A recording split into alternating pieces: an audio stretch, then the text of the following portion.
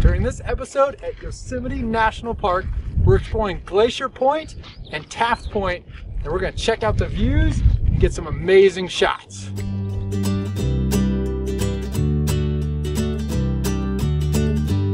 We're headed to Yosemite National Park, and during this episode, we're going to get started at Glacier Point. Glacier Point is easily accessible by road and is a really short walk from the parking lot.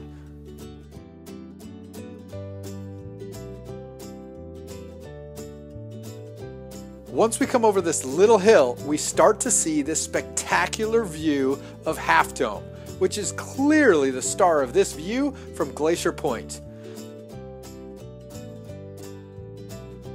I'm on a trip with two of my brother-in-laws, Bill and Matt. And as we're walking up, we see this rock formation that stands out. And it just looks like an awesome place to take a photo. Plus, this is where I shot that intro segment to this video.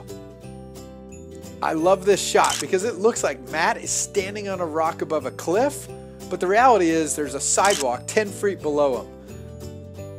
As you look at this shot, let me go back to the Google Earth view and give you some perspective to show just how high Glacier Point is in relation to Yosemite Valley. Glacier Point stands at 7,200 feet, which is 3,200 feet above the valley floor.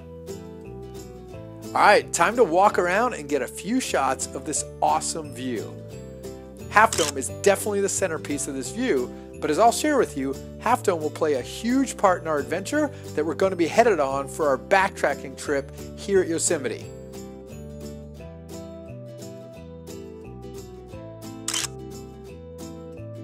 We're here at Yosemite in mid-June, so we're fortunate that the waterfalls are still flowing strong, which will make the scenery that much better, as if it can get any better. Here's the postcard shot of the view from Glacier Point. What makes this photo even more special to us is that it shows exactly where we're going to be headed at the end of the day as we head out for a 4-night backpacking trip in the backcountry of Yosemite.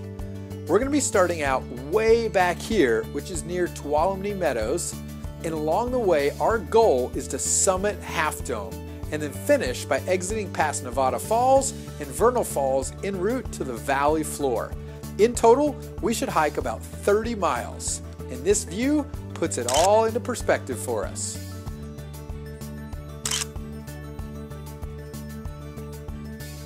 But before we think about backpacking, we've got a few more shots to take here at Glacier Point.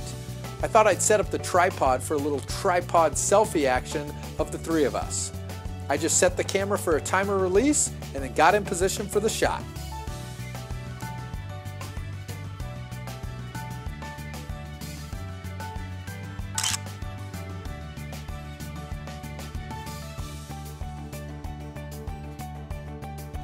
Now that we've seen Glacier Point, we're going to head over to Taft Point, which is another awesome location and is only a short drive back down the road from Glacier Point. Now for this, you do have to hike more to get to Taft Point than you did for Glacier Point, as the hike out to Taft Point is probably about a mile long, but it is worth it. The big difference between Glacier Point and Taft Point is that at Taft Point, there are no railings. You literally can stand at the edge of the cliff, so use caution, and I probably wouldn't bring my young kids here.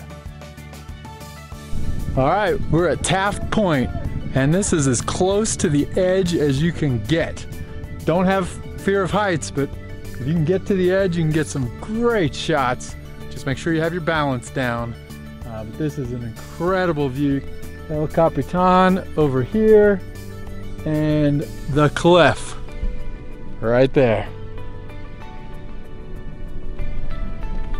This is a great spot. Woo. Now, as if the cliffs and the views weren't enough, we came across something even crazier. Some guys had set up a slackline across one of the cliffs and they were walking across it. This was so incredible to watch and to photograph.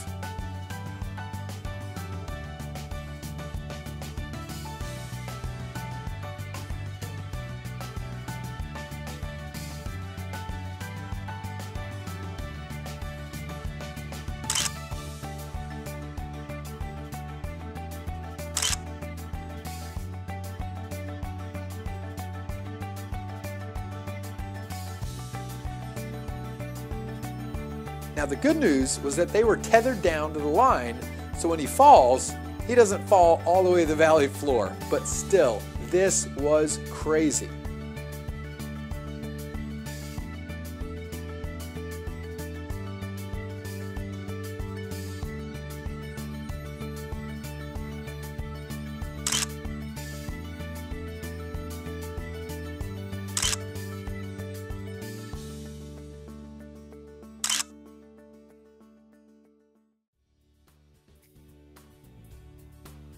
All right, now it's time to set up the tripod again, and this time we're gonna test our limits in getting close to the edge.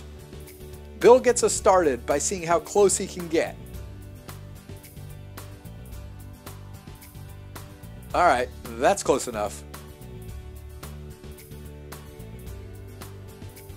Matt's up next.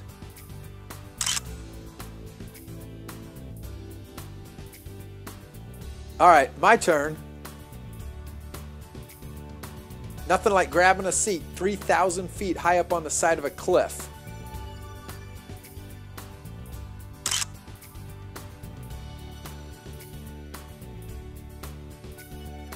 This is absolutely incredible.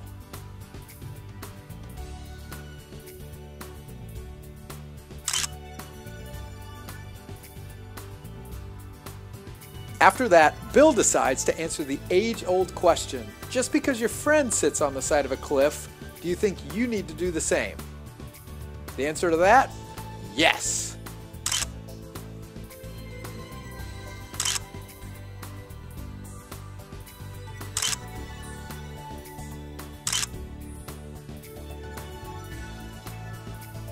Now as we drive out, we make one quick stop for a shot of the most famous view at Yosemite, tunnel view.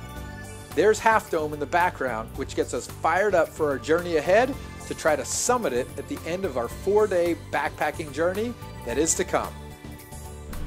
Thanks for watching this video. Check out photographytv.com to see more and check out the videos of Yosemite National Park.